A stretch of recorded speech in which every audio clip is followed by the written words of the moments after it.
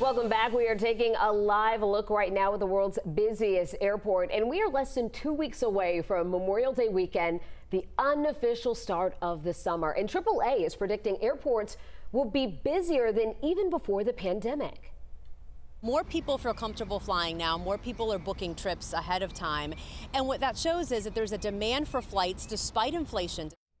Now, according to AAA, this Memorial Day weekend, we could see the busiest airports since 2005, when nearly 3.4 million travelers are expected to fly. That's 11% more than last year and 5.4% more than 2019.